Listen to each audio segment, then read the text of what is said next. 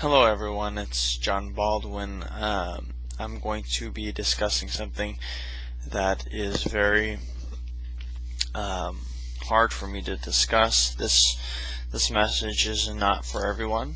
Not everyone can receive this message.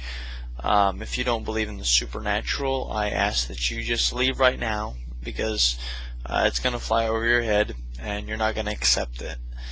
My words will fall on deaf ears. So I ask that you exit right now if you don't believe in the supernatural. For those who are staying behind, this will be me saying the reason why I don't believe in once saved, always saved, and it's a guaranteed lie. It's from the devil. There are things that many people don't know. First off, I read the book of Enoch, and the book of Enoch goes against once saved, always saved. It talks about blind sheep falling into basically the fires, the lake of fire. And you know that the Bible talks about the sheep. There are sheep and there are goats, and only the sheep are his followers. Well, blind sheep are Jesus Christ's followers, and they've been deceived. But I want to tell you something more personal. I want to explain how I got the gift of discernment of spirits. It came at a cost. Now this was back in January of this year, 2010. I got delivered from demon spirits, and I'm not joking whenever I say demon spirits. I'm saying that when you get delivered from demons, you actually puke, you vomit.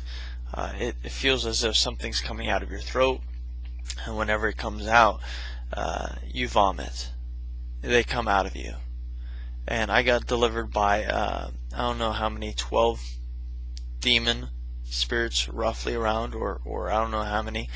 After I got saved, I still had some spirits that were still from birth, and that your parents give you, that most people don't know that they have, and some of them they came because the Bible talks about them coming to an empty room, and then they bring more demons in. Okay, and it was through like pornography and anger.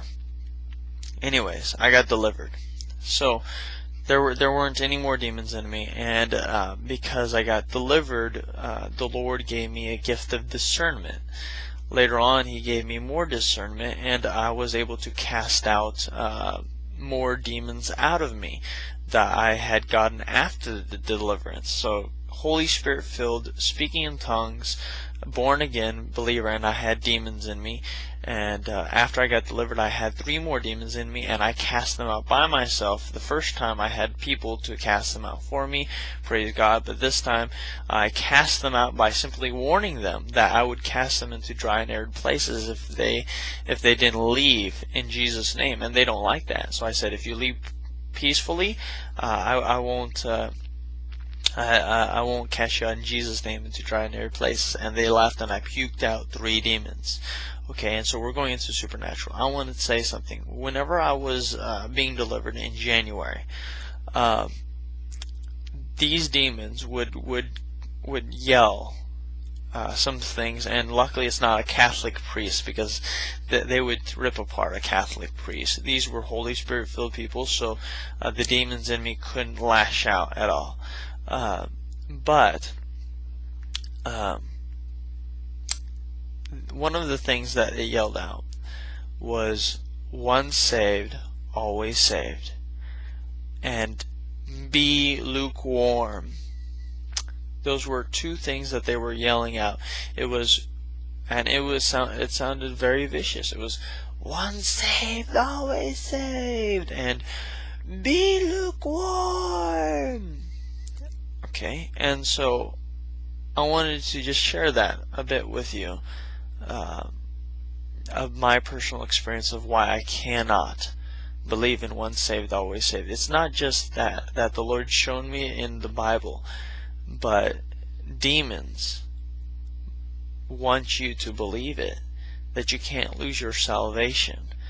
Because if they know that you believe that, then you have not as a great fear of God, that you can slip up from time to time, and you won't seek holiness because you'll always believe that you're always going to be saved. The truth is, it's not true. A sheep can be deceived, and a sheep can lose the salvation. And I want to say from personal experience that demons want to impress on you that once saved, always saved. This is truth. And Calvinism doctrine, it is a doctrine of demons, and Satan is the one that invented it. Okay, and they have much deception in the religious world, but Christ wants you to come out and be separate, and don't believe the lies of the enemy. The one who created once saved, always saved was Satan himself in the garden. Ye shall not surely die. So this was off of my heart. I can't tell this to too many people because not many people can receive it. Most Christians believe that you can't be demon possessed.